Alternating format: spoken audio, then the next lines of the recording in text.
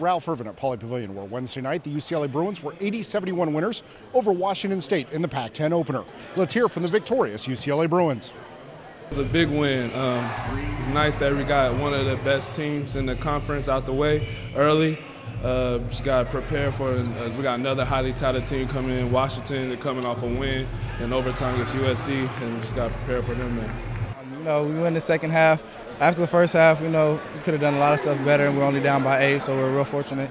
We knew we could play a lot better, and we came out, did everything we talked about in the second half, rebounding, playing defense. They shot, 30-something%, we shot 60-something%, so we did, a good job of that.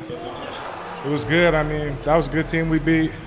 It was just good, that we can come back, down and go out there and play. Yeah, it was great. This is a really good team. We can't take anything away from them. But I preach a lot about confidence, and the second half we came out with a lot of confidence. We played really, really sluggish in the first half, but it was good to come out in the second half and come out with the win. Everybody wasn't down in the locker. We just had to stick our heads up. We was down by 8. They went on a little run, so we just came out with aggressiveness.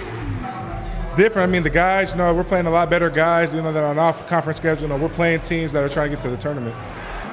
Yeah, it's a little more intense. Really, I've always tried to keep myself even Steven with when it's time for games, not get too high, not too low. I was excited about this game, but I just wanted to still play my game and play confident. Great way, to give us some momentum going into Friday, playing another good team who just beat SC in the overtime.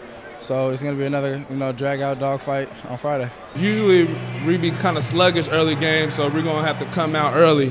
It's being a 1 o'clock game. We just got to get our rest early on, eat breakfast, and come in on fire because they're going to come out fire out the gates. Once again, UCLA, an 80-71 winner over Washington State. Bruins are back in action on Friday, New Year's Eve, when they take on Washington with a special 1 o'clock tip-off here at Pauley Pavilion. Of course, the best news and notes on UCLA basketball. Get it all right here. Bruin TV, UCLABruins.com.